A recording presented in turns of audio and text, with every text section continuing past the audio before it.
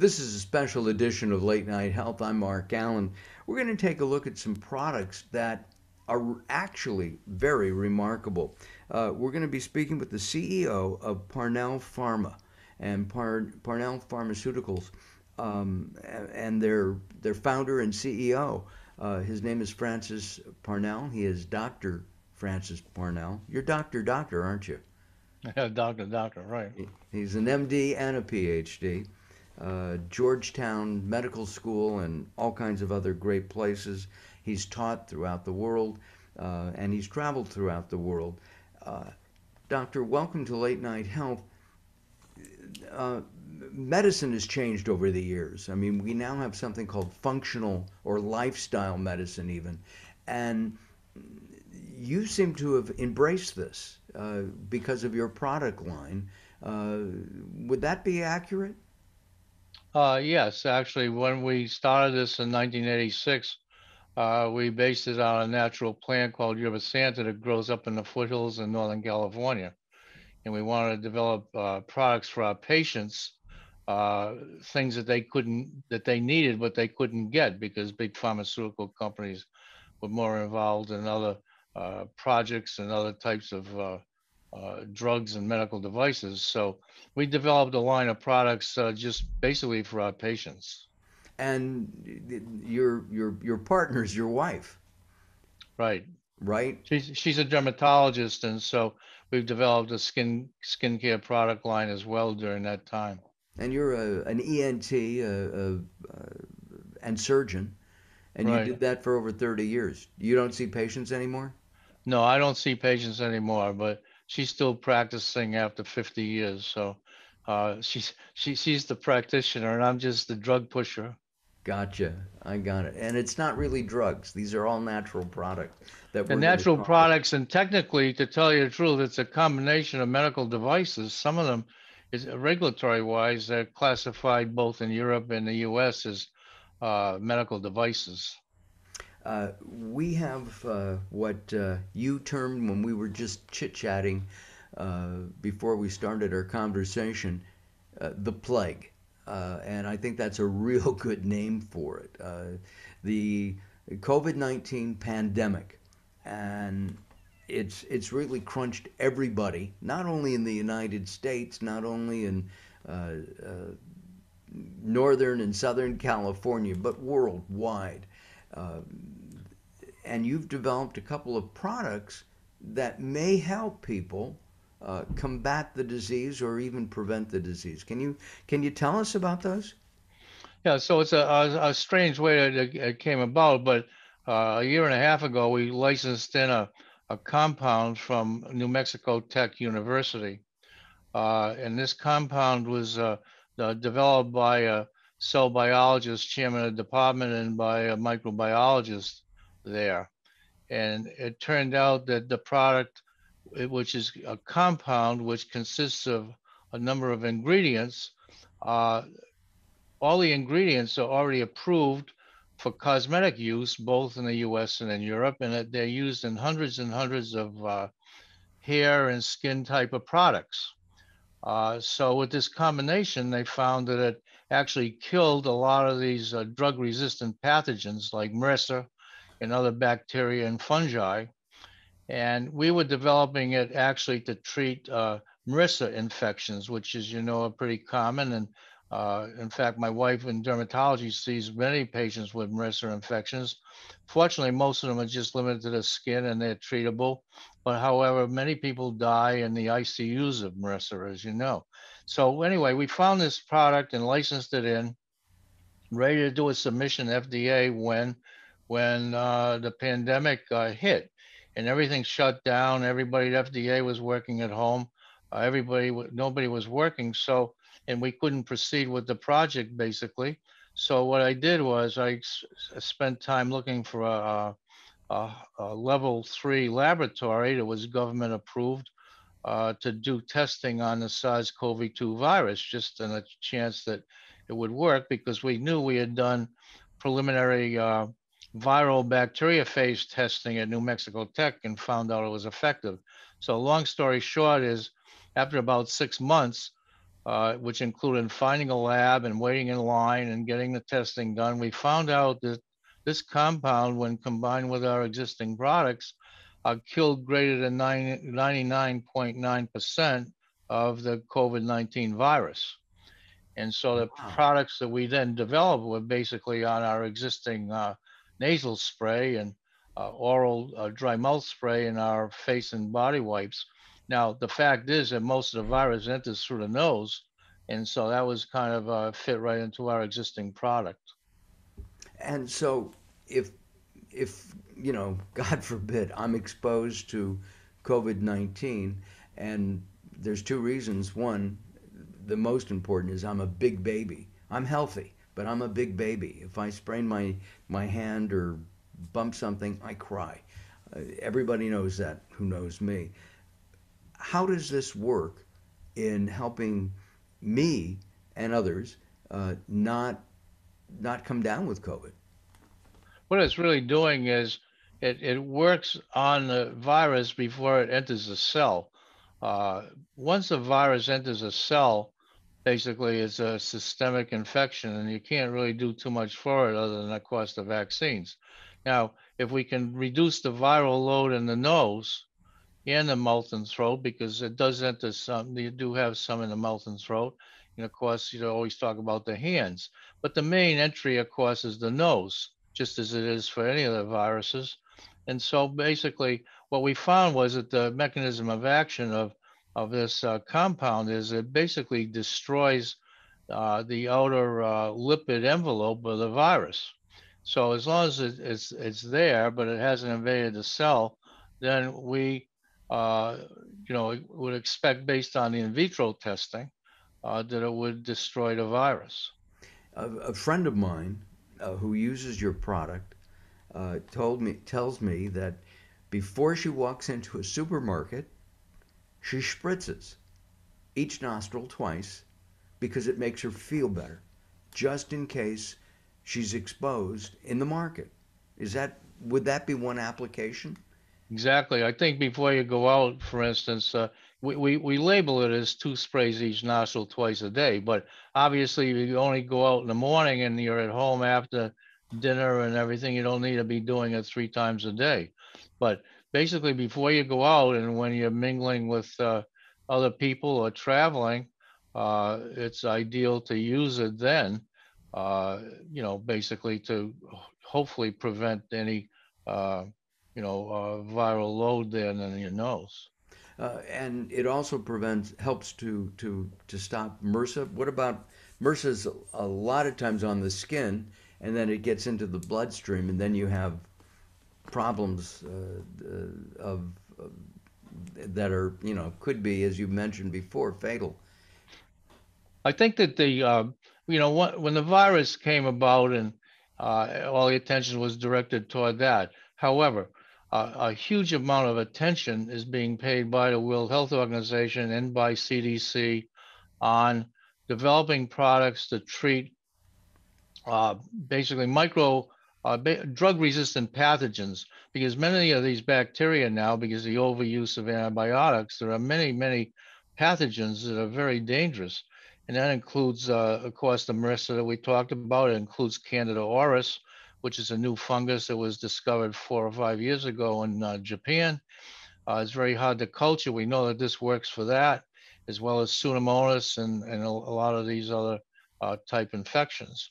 So it's kind of ironic that, even though that's why we licensed it in, and we know that the virus will hopefully be going away, that the real long-term use of the Michael Delen's compound is going to be in treating drug-resistant pathogens, because they all develop resistance. And we have slides. They've done many cultures at New Mexico Tech that show the development of resistance with many of the medications that are actually approved for use. Uh, what about you also have some wipes?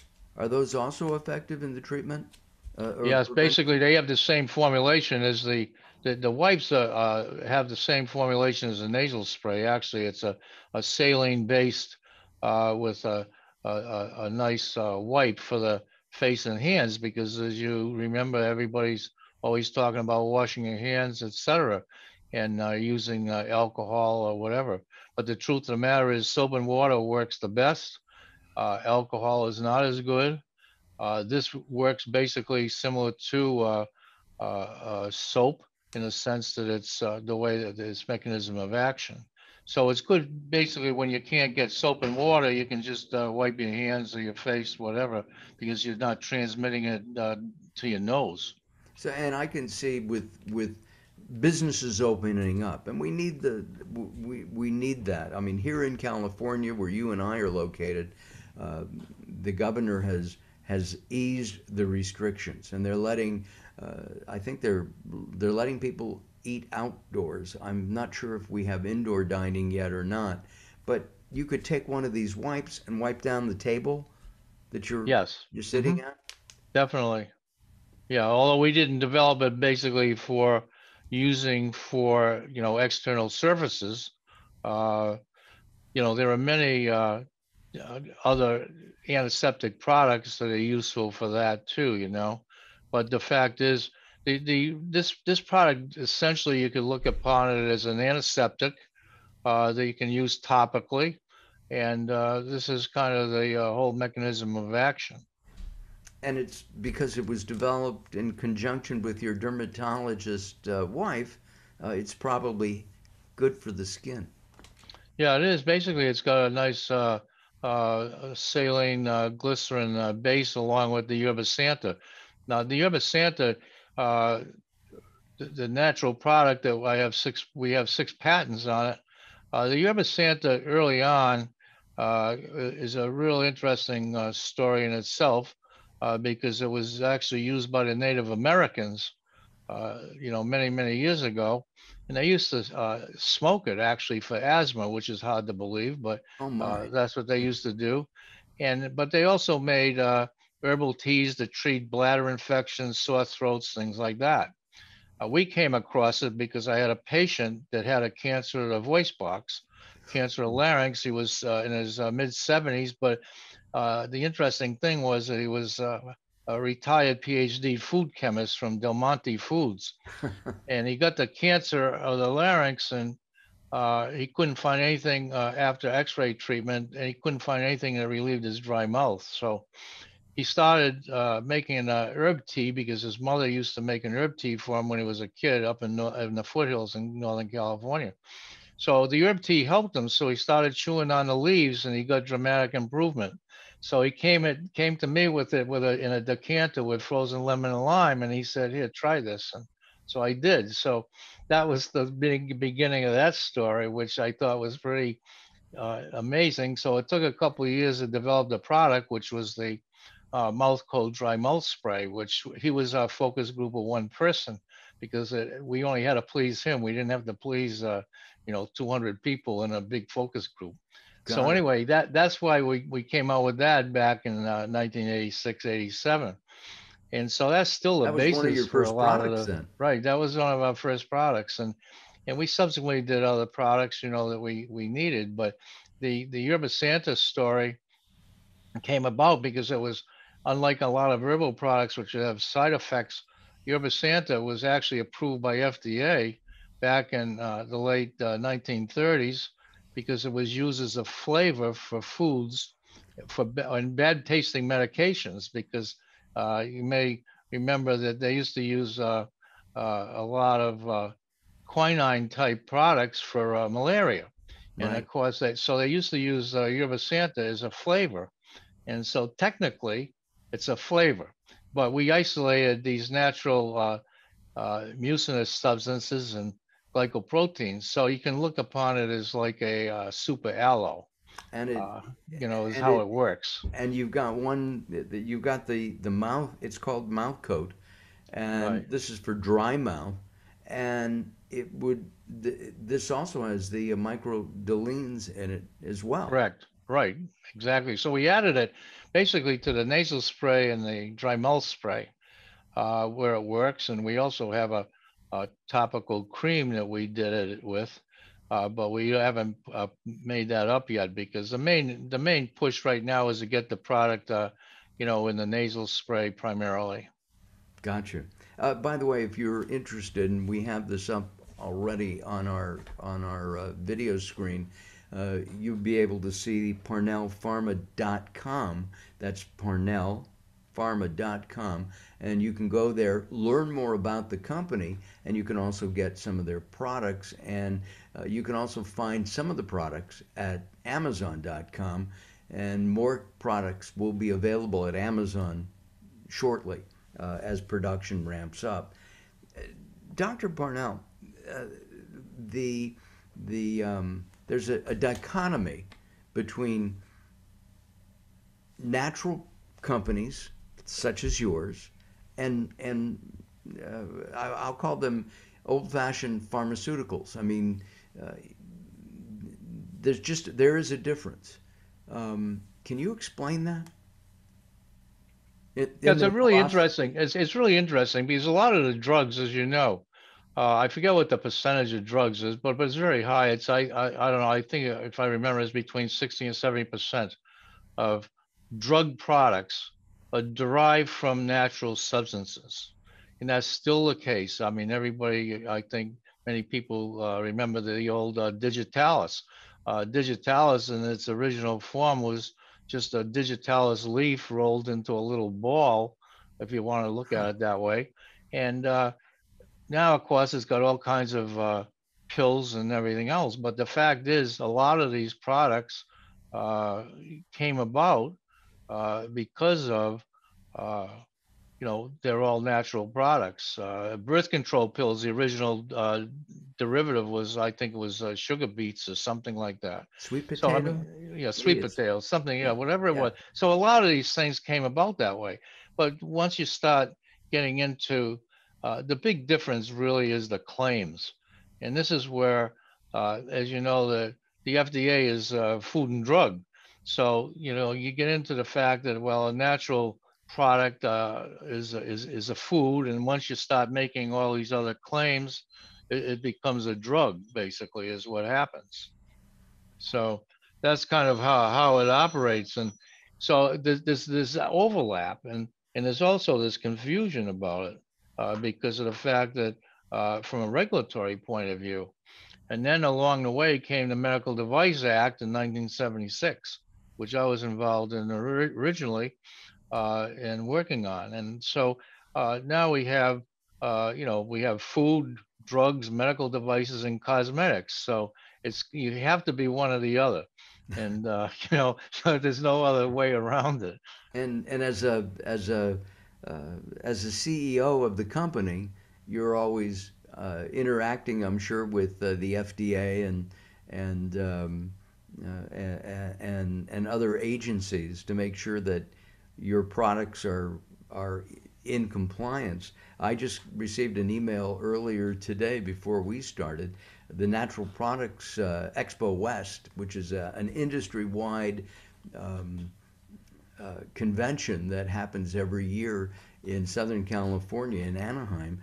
They just announced they're going to make it virtual this year, and it's going to be. I mean, they get close to 100,000 people walking through in about 3 or 4 days. And you've been there, haven't you? No, we should be going to that. Now, the interesting thing, we wanted to go to the Natural Products East a number of years ago, and I don't know if we got in too late, but a lot of our marketing historically, being a small company early on, we just kind of focused initially on the cancer market for particularly the dry mouth product and others.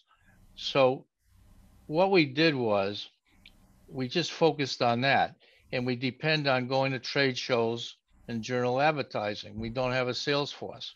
Now, the fact was we should have been going to the natural product shows, and still should be, Next because year. yeah, because the fact is that, just for instance, the last we depend on trade shows and heavy sampling for the products, and we do have the free samples on the website, for instance, for the dry mouth spray, the mouth coat. Now, we go to about, I'd say, 15 trade shows a year normally. Our last show that we did was in February 1 year ago, which was a dental show in Chicago. It's a big, they call it the Chicago Midwinter Dental Show. Now, we haven't done anything since. That includes about 12 meetings that we've not gone to, which we normally would be going to, which all have become virtual. Now, we haven't gone to any virtual meetings because I'm still not sure of how they work, to tell you the truth. But we have signed up for one for the first time coming up in Ireland. It's called the Irish Dental Association. So we figured with that one might be it'll be relatively small and kind of simple, and see how it's going to work. But we haven't quite gotten into that virtual meeting thing, other than our own, business and, interviews such as this. But it's Well, going to but be interesting. But we should be going. There's no question. We should be going to the natural product shows, and that shows your a lack of marketing skills. well, that's the granddaddy of them all. It really is. I've been to them for over 30 years, and it's just amazing. It truly is. In our last couple of minutes, uh, the fact that your products are over the counter, are they? I want people to know that they are still effective. You've done research. You've already told us you go to the laboratories, and that they work. We want to make them cost effective. And so as a result, when you hear about the drug prices and, $3,500 for a treatment, remdesivir, and all these expensive products, our whole idea is to have products that are readily available, that are over the counter.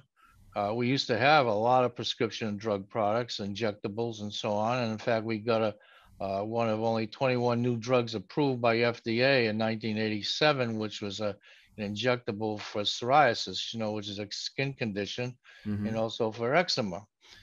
We stopped doing prescription drugs because I thought that, what if we keep these low cost relatively and over the counter, that more people would have access to them. Well, I really appreciate your time today, and keep developing products like this. This is terrific. If you're traveling, and not a lot of, I think the travel industry is down by 66%, and the nasal spray, Pretzi MD, is something that is I'm going to, when I travel, this is going with me. I'm telling you. I thank you very much for joining us. And again, if you want information about the product, go to parnellpharma.com. It's up on your screen right now, parnellpharma.com. I'm Mark Alyn. Thanks for watching. We'll be back very soon. Thank you. Hold on a second. I'll stop this.